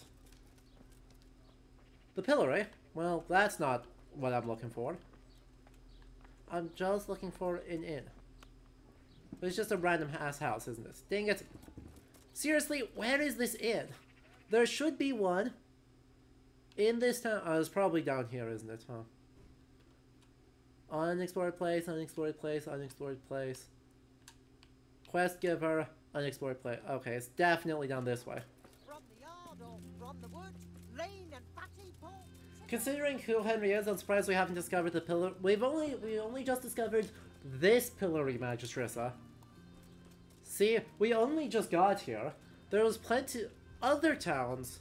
Who knows? God, the fact that this game has like 2010's I can only run for 32 seconds syndrome is real frustrating. The baths? That's closer.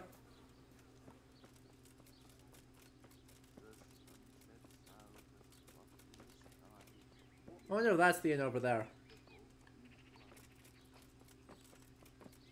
2, 3, 4, 5, 6, 7, 8, 9, 10, 11, 12, 13, 14, 15 seconds, and we're out of energy. Chat,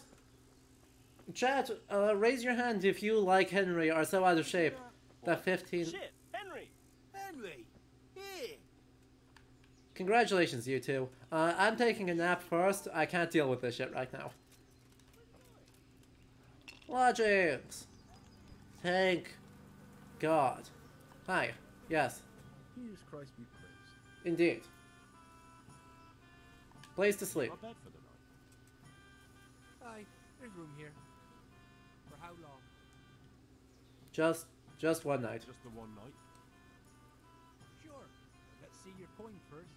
These are harsh. I have like 800 coin. Like, sure. Two groschen. Fucking expensive. I like it here. Like sleeping on a cloud in it. Are there any problems around here I might be able to help with? Nothing I'd know about. Thank the good Lord. It's quiet here. Great. So, I have rooms upstairs? This is my room? Where's my room? Is it in here? No.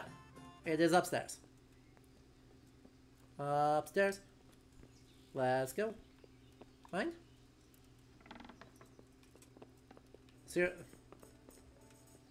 Which room did I rent? I guess this one. Go to bed. Hail, hydrate. God. We're going to sleep for... Oh.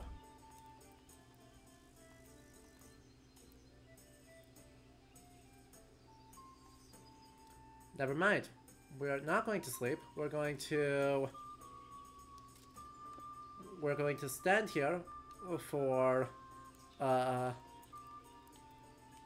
dubious number of hours, and it's going to be like, wow, you're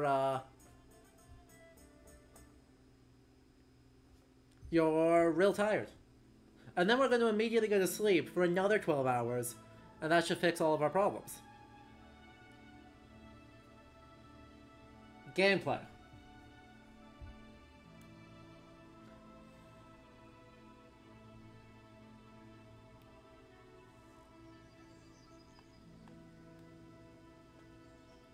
Yes, yes, I know you're tired. Sleep. My word. Yes, yes, yes, yes. For 11 hours. God. And then we'll be fine. I need to lie down before I split my face open from yawning. You're back for one question or several. Incredible. Welcome back. Let's see if I can help.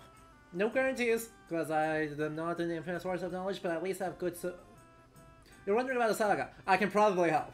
Never mind. I was about to say no promises, but no, I'm pretty comfortable on that topic.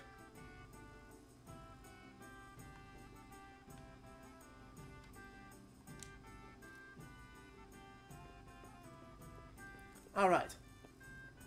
Take number next. Let's see what our friends from Scarlet's Ow have to say for themselves. Where'd they go? How come we're so charmed by the Book of Hours time mechanic and Pentiment, but here it just fills me with disappointment? Because the Book of Hours time mechanic does something. Magistressa, that's... don't worry about it. Nothing bad happened to us, we're fine. Right, there aren't a ton of locked doors, in the historical period, TBH.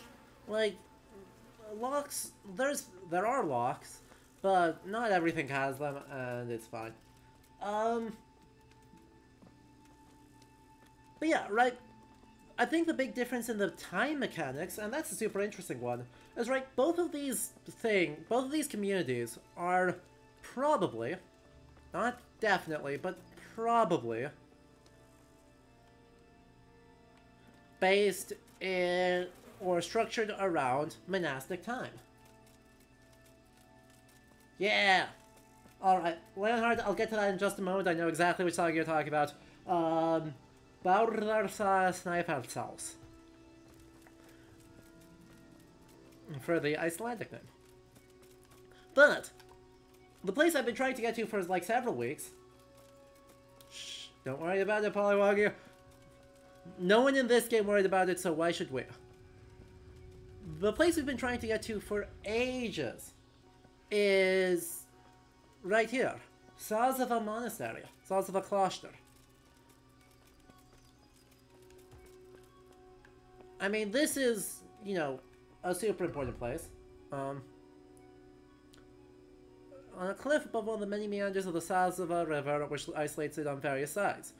To the first half of the 11th century, it was founded by Duke Ulrich at the instigation of the monk Procopius. Saint Procopius became renowned particularly for wanting to preserve Old Church Slavonic religious rites rather than adopting the Latin liturgy.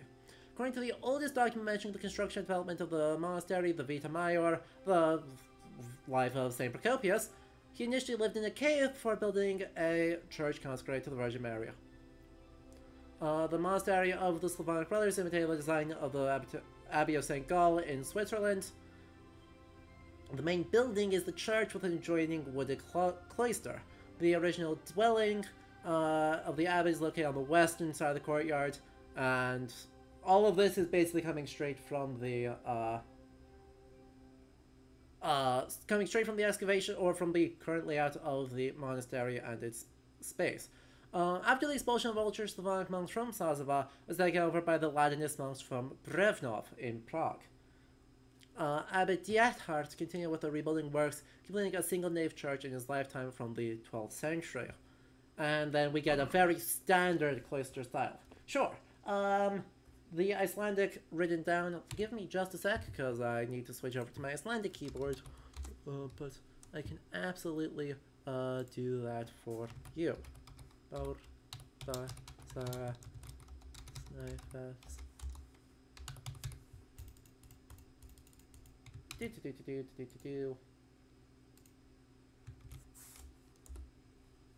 There you go.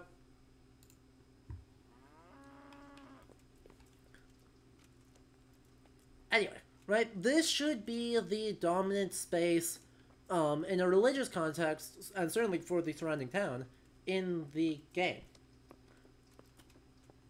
Now, what do you think the odds are? Even though, you know, the roof's not on. Here's a fun and exciting question. What do you think the odds are that we actually are going to hear church bells?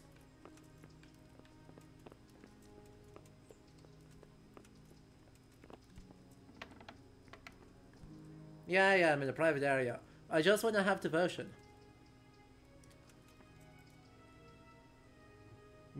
What?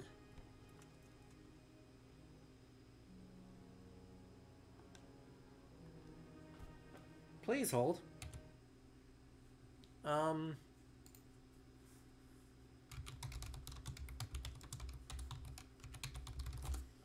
Isn't that...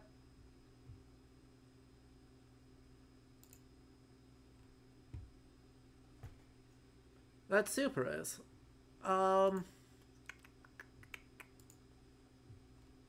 Where is... I want the actual citation for this one. Dang it.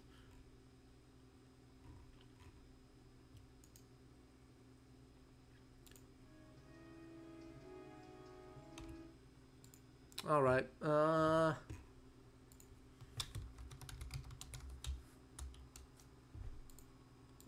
trying to locate the exact reference, because that is a historical piece. But...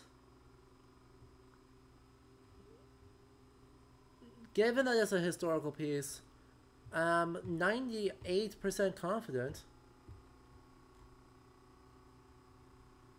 Well, actually, I'll be curious to see if this one has its source an actual source of where it's from attached to it. This is a wood panel icon from the... I'm pretty sure it's from the Byzantine Empire. Like, I'm not 100% confident, but that's like, I'm like 90% confident. That's a Byzantine icon.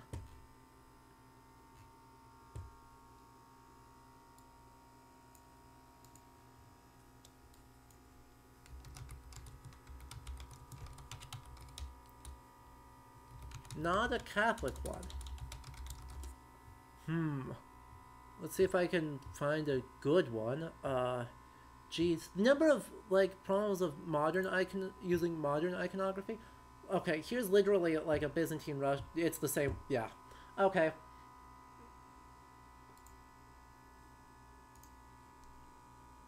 Annoyingly, this doesn't have a source on where it's actually from. But you can tell. Shh, my computer's having troubles. My computer's having the time, okay? It's like that. I need to take it in to get it fixed. But, you can clearly see, right? That is... Shh. Sorry. Sorry. You heard nothing. No one heard anything. Okay. Sneak. You assumed the sound was a peasant in-game using a lawnmower. Yeah. Yeah. But yeah. There it is. Straight off of eBay. A print of a Byzantine icon of Christ. Yeah, Raptors, if you can find the actual citation of it, that would be awesome. But yeah, it's not... I suppose that's trying to say, oh yes, look at how it's still Slavonic, but,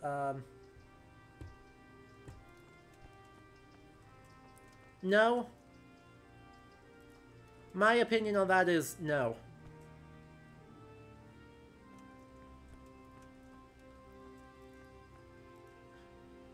Is that... It is an icon of Jesus Christ Pantocrator. It's just there's a lot of icons of Jesus Pantocrator. Right, that's a genre of icon, not a specific one. Of the like, very modern portraity style of Christ. So, yeah. Also, this is a tapestry... Hang on. That's Francis of Assisi, isn't it?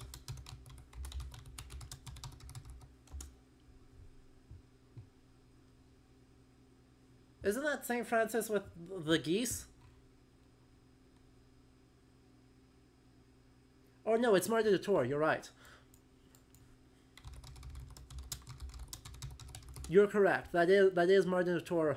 Um,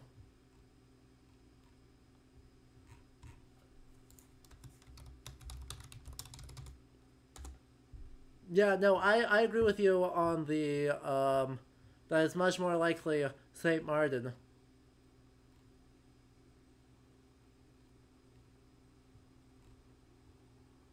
Irritatingly, my Google searches are failing me today. Um, let's see, Saint Martin, keys, medieval. Because this is another one that I'm pretty sure is coming out of a specific scene that's not a tapestry, but I'm not having any luck finding it, and before my computer decides trying to search Google is going to cause it to fly away, we'll get back into the game.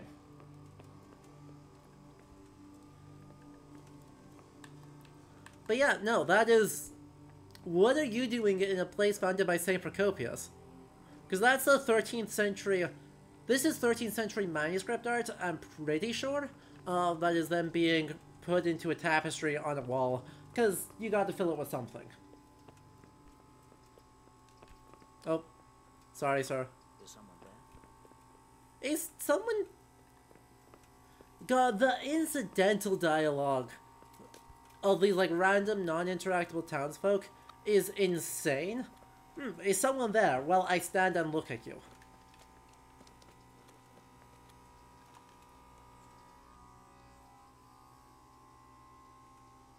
Are you okay, buddy? What's got into you, boy? The grounds inside the monastery belong to the monks of the Order of Saint Benedict. What if I become a monk of Saint Benedict? Oh. Good luck to you. Fair enough. What if I became a monk, though? It is speeding up. Don't worry about it. It's fine. Everything's fine.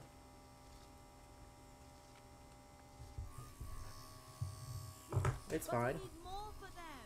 We can supply you with a few more blankets, but not many. Look at them. Look at the state they're in. Wow. It's not having a good time. Wounded need caring for. You think the Pantocrator is the one from St. Catherine's Monastery in Sinai? Die from pneumonia and starvation. Look, we're doing the best we can, and this kind of attitude isn't helping. I bid you good day. Mm-hmm. Johanka?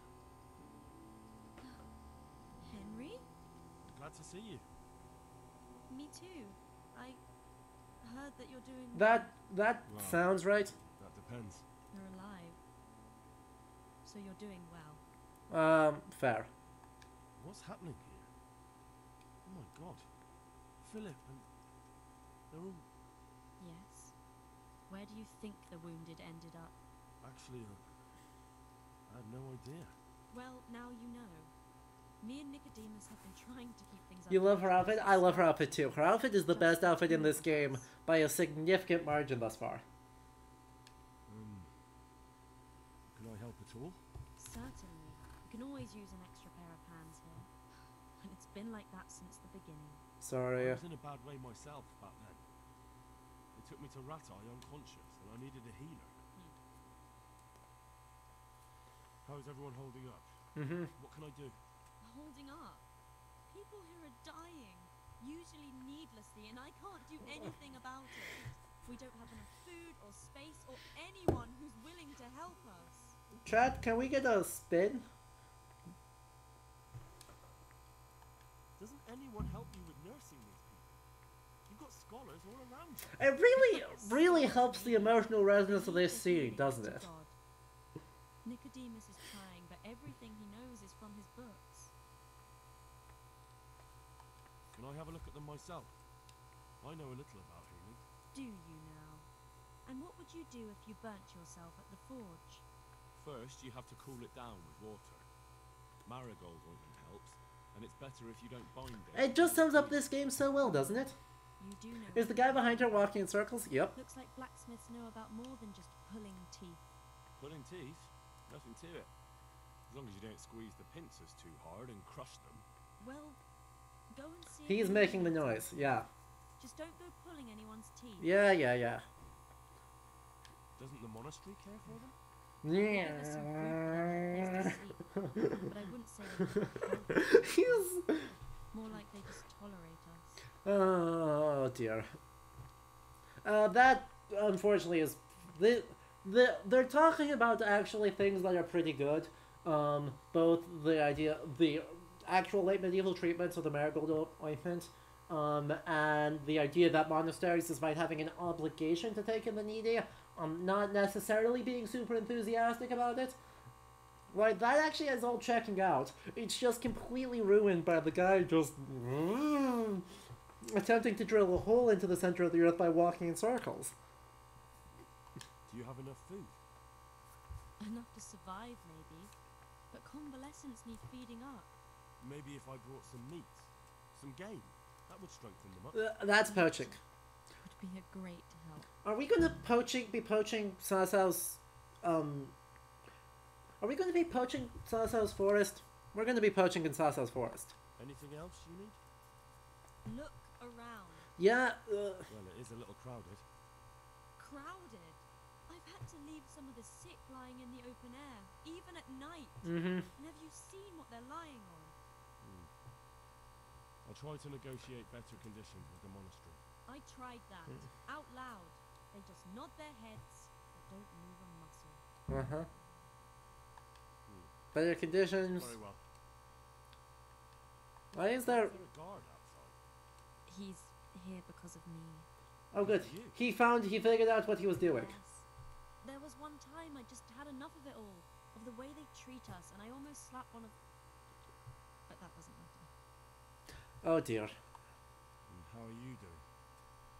You're the only woman here. Speed. Alone in the Exactly. Some of the monks speak to me, but other people act like I don't exist. Too bad the custodian isn't one of those. The custodian? The... All the time. Apparently he has a wife somewhere, but that doesn't stop him. He's constantly strutting around in front of me. And, what else? What do you mean, what else? He's invited me to his home. I could do something about it, if you like. No, I can deal with him. The last thing I need is you going around threatening people. It won't help me, and it definitely won't help the refugees. Aw. What can you tell me about the custodian? He's supposed to be in charge of the guards and the security of the monastery, but really, he has a say in pretty much everything, including supplies. And that's why he probably thinks he can do whatever he wants. Right. Alright, that's all I need to know. Look, Henry, I know I can speak harshly, Aw. but I'm at the end of my tether. Last week Bohuslav died. Maybe you knew him. And nobody even blinked an eye. We desperately need help. No. Do whatever's in my power. Aw.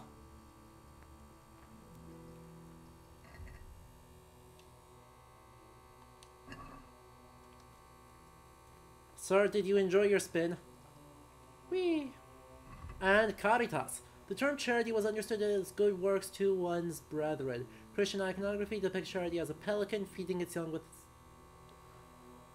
Sometimes, yes. Society, inspired by the teaching of the church and Old Testament stories, show compassion by alms, free medical aid, food and wine to the poorer travelers, sometimes even to the exiled.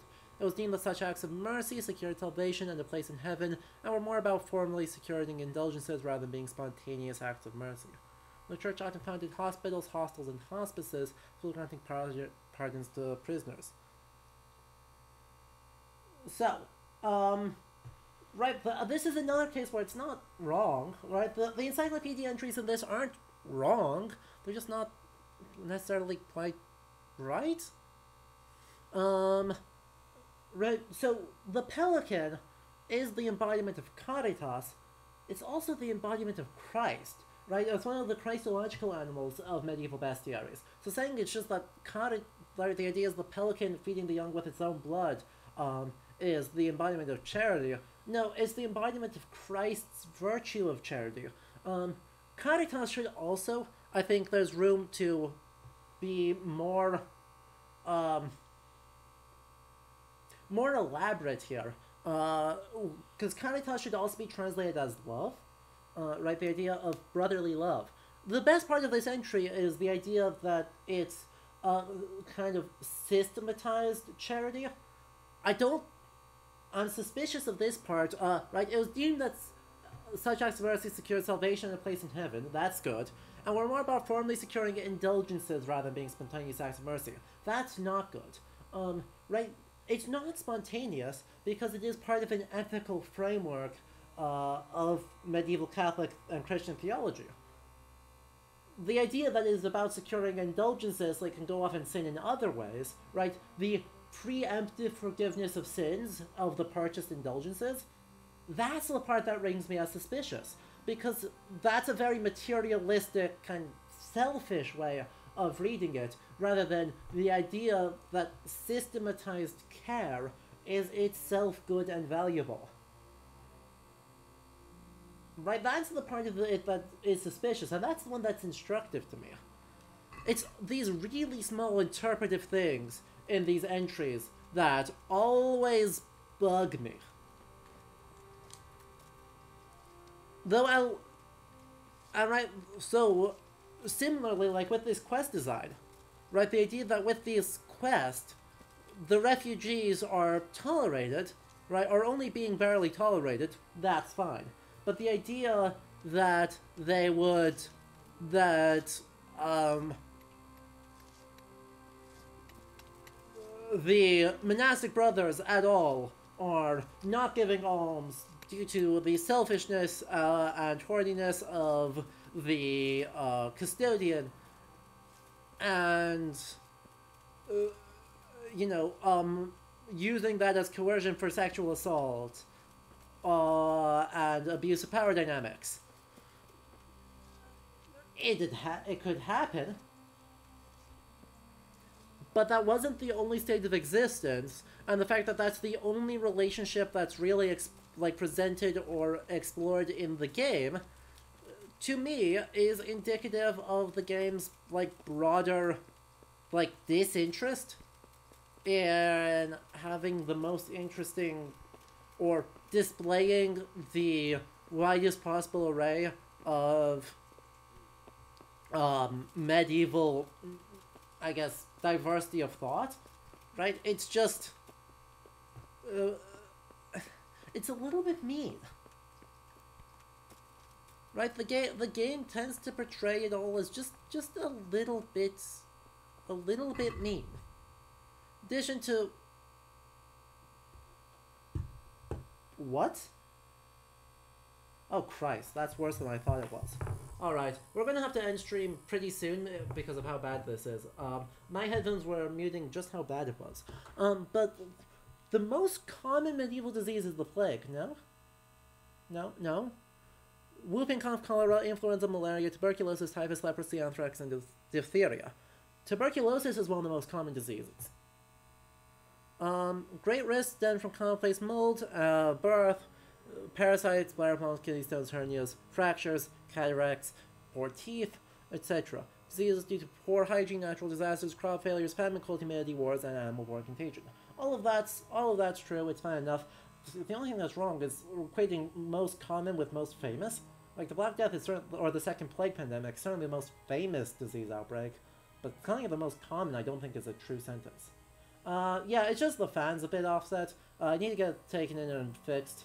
But yeah, it's being worse than usual. So, we still, however, have found a new place, so if we come back to this game, right, we have a job, and it is actually helping people and doing stuff. So, on that note, we might actually call it a day, because I'm getting worried about how loud the computer thing is. That's a bit of an oof. So, that's a bit unlucky, but that's okay. We're going to call stream here, as we're coming up on just over 3 hours anyway. So, I hope you all enjoyed this. If you did, make sure you drop a follow, because we'll be back later in the week with more options. We'll try and get this taken care of before then, because, oh boy. Oh boy. Yeah.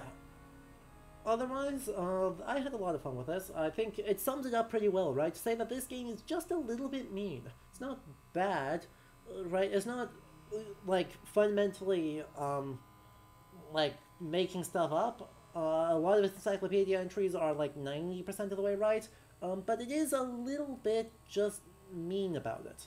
So when it's a little bit too materialistic, a little bit too self-centered, and that reflects the gameplay as well.